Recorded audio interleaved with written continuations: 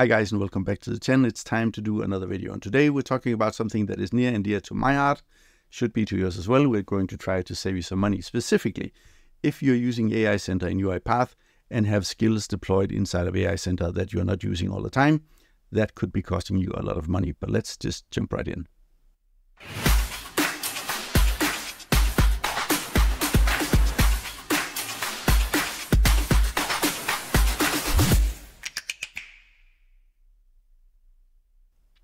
Okay, so if you're using AI Center and it has a lot of capabilities, for example, when you're doing document understanding, you will most likely have some skills deployed inside of AI Center. And the way AI Center works is that you purchase what are called AI units. It's sort of the currency inside of AI Center. And then every time you use AI Center for something, those AI units are spent. And then when you don't have any more of them, you have to buy more. And that's how UiPath make money. And that's how you get stuff done. So that's fair enough. But in AI Center, when you have a skill deployed and you're not using it, if it is deployed, it is still consuming AI units simply because it's deployed, it's available. And if you have a skill that's maybe being used once a week or once a month, it shouldn't be deployed all the time. So what I've done is I've built an automation, and that automation then makes API calls into AI Center, starting and stopping skills based on some parameters. And this automation can be downloaded. I'll provide a link in the description below so you can download it and expand on it or whatever you want to do. I don't care.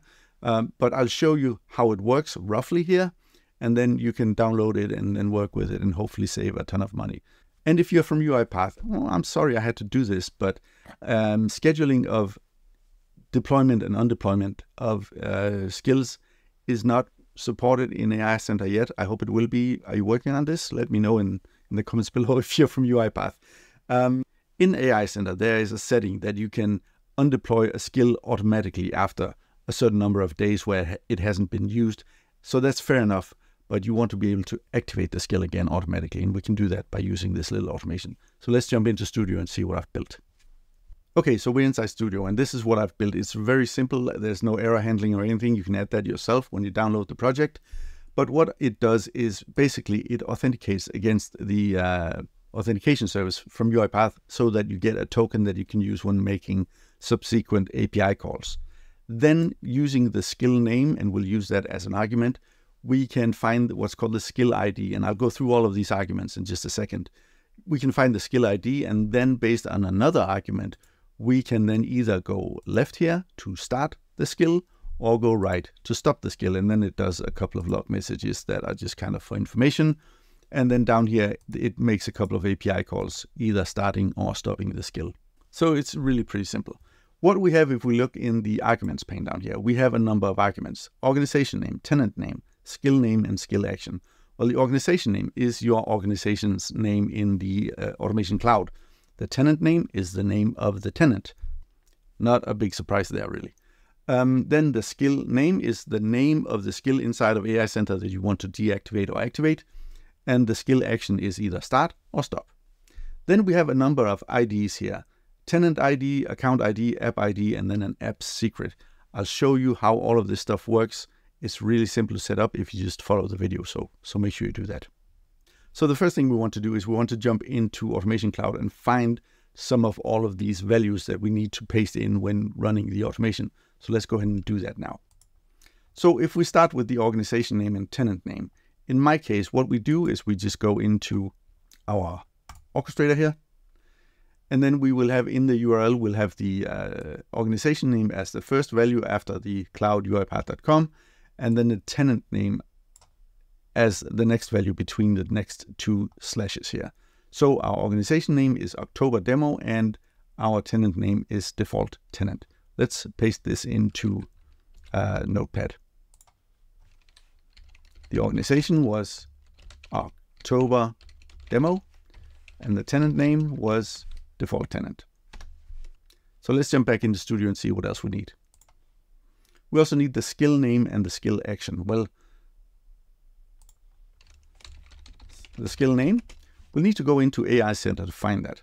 So we'll jump back into the browser, jump into AI Center. I have a number of projects in here. They're all just kind of dummy projects. The one I'm looking for is the one inside this actual project called dummy project, and we'll go into that, go to ML skills, and we can see that we have this translator skill. That's the name of the skill. So translator skill, I can go in here and copy it from up here, and we will paste it into Notepad. The next one was the skill action, and this can be either stop or start, depending on whether we want to stop or start the skill. The next thing we'll need is, if we go into Studio, is we need a tenant ID, an account ID, an app ID, and an app secret. The tenant ID and account ID is very easy to find. Basically, you go in here, you go up here to the top menu. There are these three dots. You can view profile, and then you'll have the account ID up here at the top and the tenant ID right below. So we'll just copy the account ID, go into Notepad, paste that in, and then the next one was the tenant ID. We'll also copy that. There we go. And then we'll jump into Studio and see what else we need. We need an app ID and an app secret. Let's just make room for those here.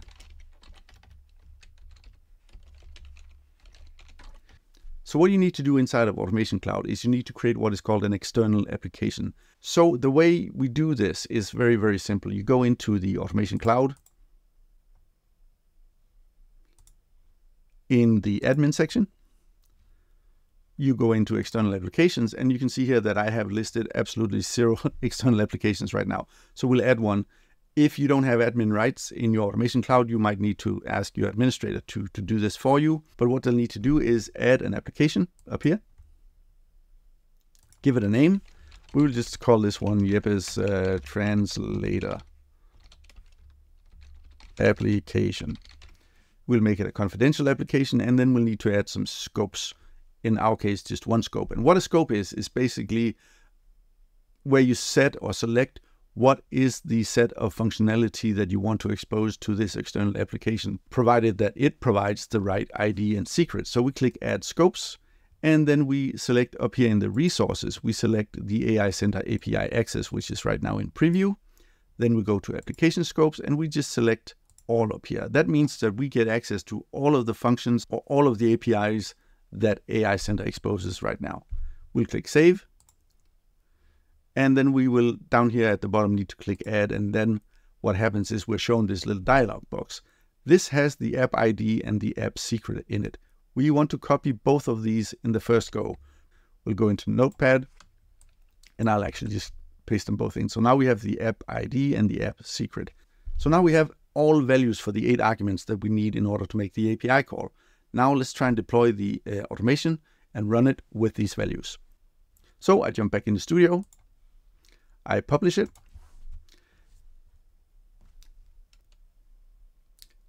And when it is published, I want to make sure that it is published to my tenant processes feed. Click Next and Publish. And when we then jump into Orchestrator, that was successful, by the way. We'll just close this, jump into Orchestrator. If we go to the tenant level and into packages, we should see this ML skill toggler package being deployed 17 seconds ago. Now we can start creating a process using this package. So we'll go into my shared folder. We don't have any processes or anything in here. So we will go into automations. We'll add a process, and I will select the ML skill toggler package, which is the only one that is deployed to this, this tenant. And right now we can see that the entry point should be main SAML. This is the only SAML file we had, the only entry point. So that's good. And then we have all of the arguments here. We could fill these in right here, but that would mean that we could only run this process with this set of arguments. And then if we wanted to create another process to stop it, then we would have to add all of the arguments again. And you can sort of balance how many of them do you want to be permanent.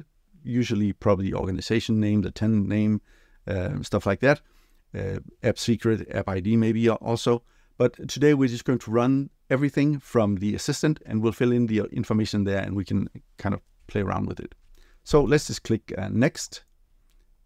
Next, and we will just give it the name Start. No, we'll call it Toggle Translator skill and click create. What that does is if we open our UiPath Assistant, we should see it pop up. There we go. We get the toggle translator skill.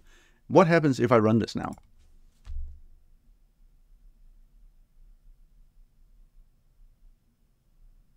It fails because we didn't provide any of the values for all of these arguments, right? So we'll dismiss it. And now we can see all of these argument text boxes that we need to fill with information in order to actually run the automation and get a result. Before we do that, I'm going to jump into AI Center so we can see the skill as we run the automation. Go into the dummy project, go into the list of ML skills. We have the translator skill here that is currently available. That means this is now consuming AI units.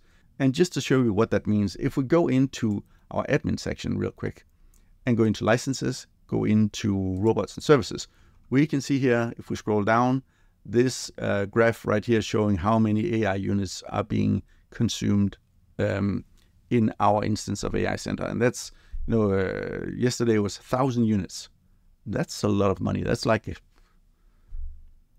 a roughly $100 and $150 or something like that. It's quite a bit of money. So we want to disable these skills when we don't need them. That's what we're doing now. So let's jump back into AI Center and into the dummy project, into the list of ML skills. And I'm just going to resize this just a little bit so we can actually see what's going on. Like that. And then we'll start pasting all of the values from Notepad into our assistant here. So the organization name is October Demo. The tenant name is default tenant. The skill name is translator skill. And this value is actually only used to get the skill ID, which we cannot see otherwise.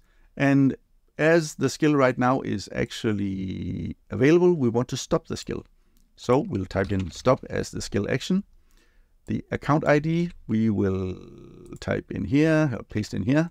The tenant ID, we will paste into the tenant ID field. The app ID, we will type into the app ID field. And of course, the app secret, we will paste right in here. We'll save it. And we'll go back to automations. And now we have the same skill or the same automation that we had a minute ago. Last time we ran it, 3 minutes ago, it failed because we hadn't filled out all of these arguments. If we run it now, I'll cross my fingers, and hopefully we should see that when we then refresh the list of skills over here, it should be stopped. So let's try and run it. We can see that this job processed, it completed, and if we refresh over here, we can see that the skill has now stopped. If we go in here again and change the action to start, save it, go back and run it one more time, and now refresh when it's done in just a second. There we go. And now refresh the list of skills. We can see that it is now deploying, and it takes a few minutes to deploy a skill, so we can't see it actually being deployed or having been deployed. It is in the state of deploying right now, but it's working. Now, what you can do, of course, doing this in Assistant doesn't make a lot of sense. It was just an easy way to show it to you. What would make more sense if you scheduled this inside of Orchestrator? So if we jump into Orchestrator real quick, and inside our automations tab here in our shared folder, what we could do was we could set up a new trigger. And then when we set up the trigger, don't forget to give it a name. We could say start translator skill. Select the process, that is the toggle translator skill. And then don't forget to set all of the arguments, and then set the arguments that would be required in order to, in this case, start the translator skill. And then you could schedule this to run every day at a certain time, then create another trigger that would do the exact same thing, except with the action set to stop. That would then stop the skill. So if you only need the skill, let's say at 8 o'clock every Friday for half an hour, then you can start it at 7:30 in the morning. It will be deployed by 8 o'clock. And then by 9 o'clock, when you know that the skill is no longer being used, you have another trigger that stops the skill. And then instead of consuming AI units throughout the whole week, you only consume for maybe an hour or 2 hours on Fridays when you actually need the skills. And this is how you can save a ton of money inside of AI Center. So, as I promised in the beginning of the video, you can download this. There's a link to it in the description below. I think I'll put it on my Google Drive or something. There's a link down below. If you like this video, don't forget to give it a thumbs up. I it really does help my channel if you give it a thumbs up. And maybe if you have questions, put them in the comments. And also subscribe to my channel. There's a watermark, I think, in that corner maybe.